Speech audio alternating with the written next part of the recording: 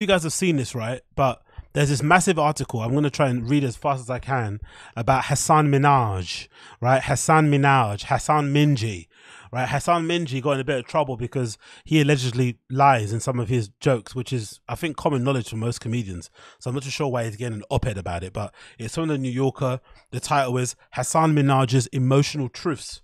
And we're going to see why these guys decided to dedicate this entire story to him, because the artwork is pretty cool, to be fair. They even commissioned somebody to make this artwork and this 1,000-word fucking article. I'm not really too sure why. We all know fucking comedians lie, so I'm not surprised why. You know, this shouldn't be a surprise for anybody. But anyway, Hasan Minhaj is the one getting torn up. Wherever Bert Kreischer is, if he's not shaking from the alcohol withdrawals, he's definitely shaking from this headline, because he's probably going to be next, because he lies more than anybody. And then maybe Brendan. So let's see what they're talking about. So comedian Hasan Minhaj came of age as a practicing Muslim in an Indian family post 9/11. His Netflix series Patriot Act, comedy news show in the mold of The Daily Show, blah, blah, blah. His stage work and comedy has led to 2 Netflix comedy specials, which have drawn plaudits from Minhaj's blend of autobiographical storytelling and social justice commentary. He recently conducted a lengthy sit-down interview with Barack Obama and is a leading candidate to succeed Trevor Noah as a host of The Daily Show. Really? Fucking hell, The Daily Show's fallen off, innit? Trevor Noah's fucking garbage. And then you're replacing him with Hasan Minhaj. Horrible. In 2019, Minhaj was selected as one of the Time magazine's most influential people. In company article, Noah wrote, "We needed Hassan's voice since Donald Trump came. No, Donald Trump bad, blah, blah, blah." In Minhaj's approach to comedy, he leans heavily on his own experience as an Asian American. And what? So he's not only American, he's Asian American and Muslim American. Yo, the identity politics you guys got in the States is fucking crazy. I'm an African American Christian American. Is that what I am? It's so redacted. I'm an African American Christian American. That's what I would say. Hold on. What's your name? First of all, I'm an African American Christian American. Okay, but what's your name? Fucking insane. Anyway, for many of his fans, he has become the avatar of the power of representation in it. Yo, get to the point, bro. But after many weeks of trying, I had been unable to confirm some of the stories he had told on stage. So this guy was a diversity hire in some respects, right? TV needed more brown faces, needed more brown voices, needed more immigrant minority stories. They lift him up, they put him in position, and the same people who champion him from the rooftops or from the rafters are now the same people ripping him apart and saying his stories or his jokes aren't real. I hate the world, man. I fucking hate the world. Honestly. The same people that propped him up and used him as a fucking social justice banner are now trying to tear him down because he lies in his jokes. Who gives a fuck? You know? Can we fucking find out about fucking Ghislaine Maxwell's client list, please? Can we do that, please? Can we spend more time writing op-eds on the client list from fucking, what's his fucking name? I'm not going to say because I don't want to get taken down. But come on, man. Can we do more investigative journalism on that, please? Instead of getting to the bottom of whether a comedian lies on stage. Anyway, for many of his fans, he's become the nerd, but after weeks of trying, I'm unable to confirm his stories. When we met on a recent afternoon at a comedy club in West Village, Minhaj acknowledged for the first time that many of his anecdotes that he related in his Netflix special were untrue. Still, he said that he stood by his work. Every story in my style is built around the seed of truth. My comedy, Arnold Palmer, is event 70% emotional truth. This happened. And then 30% hyperbole, exaggeration and fiction. What the fuck is emotional truth? Because you feel it is true. I don't even want to get down that road. That sounds like fucking gobbledygook. But we continue. In Minhaj's 2022 Netflix stand-up special, The King's Gesture, a biographical reflection on fame, vainglory, and Minhaj's obsession with social media, he relates a story about an FBI informant who infiltrated his family's Sacramento area mosque in 2002. If you believe this anyway, you're a fucking redact. I swear to God. Go and jump off the nearest bridge, head first. He relays a story about an FBI informant who infiltrated his family's Sacramento area mosque in 2002, when Minhaj was a junior in high school. As Minhaj tells it, brother Eric, a muscle-bound white man who said he was a convert to Islam, gained the trust of the mosque community. He went to dinner in Minhaj's house, and he even offered to teach weight training to the community's teenage boys. So some random white man who infiltrated their mosque was diddling some of the kids in the fucking weight room, and you guys believe this story to be true. Some buff FBI agent. Have you guys not watched TV? Have you guys not been to your local police station? When's the last time you've seen a buff policeman, let alone an FBI agent who spends most of the time on the desk? Come on, bro. Anyway, Minhaj decided to mess with brother Eric, telling him that he wanted to get his pilot license after 9/11. That's a bit that's a bit wild, right? Imagine you meet a fucking FBI agent as an Asian dude and you tell him you're trying to work for your pilot's license. That's the first thing.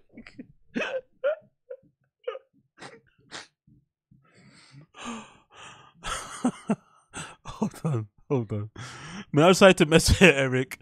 Soon the police were on the scene, slamming Minhaj on the hood of a car.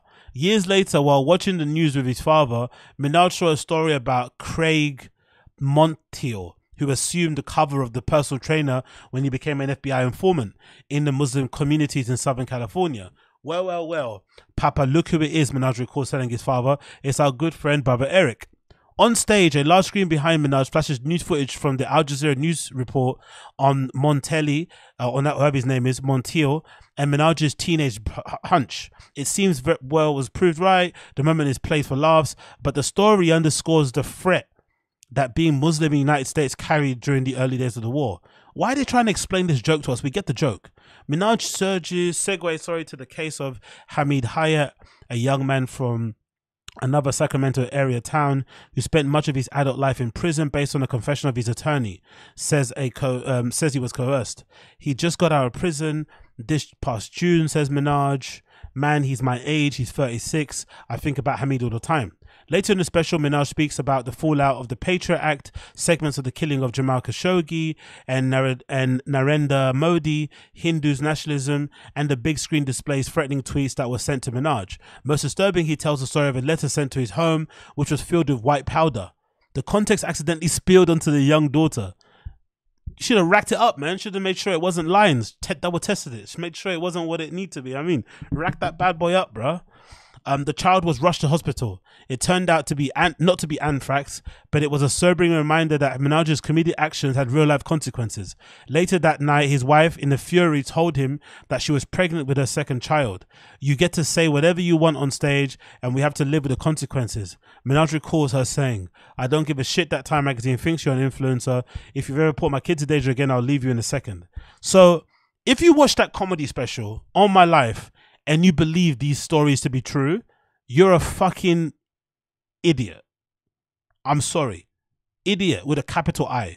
If you listen to these stories of some white buff guy infiltrating a mosque so they could gain information for the FBI, and then they're having a conversation over eating wraps, right, in the fucking parking lot, and he mentioned something about flying fucking planes, and then you hear the story about the fucking anthrax in the Post, and then the other story. Like, if you believe those, you are an idiot. Come on. Prior to my meeting with Minhaj, Motelli, aka brother Eric, had told me that Minhaj's story is a fabrication. I have no idea why he would do that, said the FBI agent. Monif was in prison in 2002 and didn't work for the FBI on the counter-terrorism measures until 2006. Details of his undercover actions were catalogued in a legal case that was made his way on the Supreme Court. So the FBI is hiring convicts. This guy was in prison in 22 and he worked for the FBI 4 years later. Shit, okay. Details of his undercover actions were catalogued in a legal case that has made his way to the Supreme Court. Monif said that he has worked only for South California, sorry, not Sacramento. The New York Police Department, which investigates instances of possible whatever that word is, has no record of the incident like the one Minhaj describes, nor do area hospitals, front desk and mailroom employees at Minhaj's former residence don't remember such an incident, nor the Patriot Act employees involved in the show's security. During our conversation, Minhaj admitted that his daughter had never been exposed to white powder and that his daughter He had opened up a letter delivered to his apartment, and he said, and it contained some sort of powder. Minhaj said that he had the joke for his wife. Holy shit, what if this was anthrax? He said that he had never told anyone on the show about his letter, despite the fact that they were concerned with his security. Do we care? I don't. I'm not going to lie. I don't give a fuck. I don't know why they're writing this. I'm not going to read the whole thing, but do we fucking give a shit? He made some lies up in his fucking Netflix stand-up special to add to the brevity of his stories. To talk like he's an immigrant, he's oppressed and blah, blah, blah. Do we fucking give a shit? I don't. What is this, bro? Why are they tearing him down? What did he do? What did he do? Did he fuck somebody's kid or something? This is such a waste of time. They made this article, they made some journalists write it, they commissioned an artist to make this amazing little illustration at the top, all for nothing. He made up some stories. I don't give a fuck. Hasan Minhaj, we stand with you, brother. Keep lying on stage. Keep making white people feel guilty. Keep collecting your checks. We stand with you, brother. Everybody's out here lying. Lie, lie, lie, lie, lie. If Brendan Schaub and Bert Kreischer can have a career, so can you. Go for it, brother. Keep lying. Say you was in the Mossad. Say you used to be in fucking Al-Qaeda. Say you used to fucking live in Afghanistan. Say your family is actually from Pakistan. Say all that shit, bro. Say it. Say you're going to fight for the militia. Say you fought in Ukraine. Say all the lies. Lie, lie, lie, lie, lie, lie, lie. Do the thing. Do it. Fuck these people, man. Whoopi Goldberg came to his defense. Good old Whoopi. She knows what to do. That's what we do. Us minorities, we always stand together. Minority strong. That's what we do. MS. It's not multiple sclerosis. It's actually minority strong. Okay? That's what we do. We stand together. Whoopi Goldberg defends Hasan. What did she say? What did Whoopi say defending him on The View? She says, that's what we do. That's what we do. We tell stories and we embellish. Don't worry, baby. We tell stories. That's what we do. That's what she said. If you're you're coming to the point where they're gonna check up on stories, you have to understand. Oh, happy days, oh, happy days. Yeah, a lot of it is not the extent of the thing that's happened. Because why would we tell you exactly what happened? It ain't that interesting. Towards our job is to see the truth. Sometimes the truth is sometimes total BS. What do you say here? Yeah, see, it's all good. She supports her. Big up Whoopi. Big up Whoopi for standing with minorities. Minority strong, okay? Minority strong. That's what we do. Minority strong.